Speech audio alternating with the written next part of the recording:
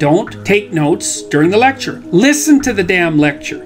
You can take notes afterwards, because what that does is force you to practice remembering. And then with regards to books, it's like, read, don't highlight, don't underline. I think that that's just rubbish. I think it's pseudo work. Read a couple of paragraphs or maybe an essay, something like that, depending on the density of the book.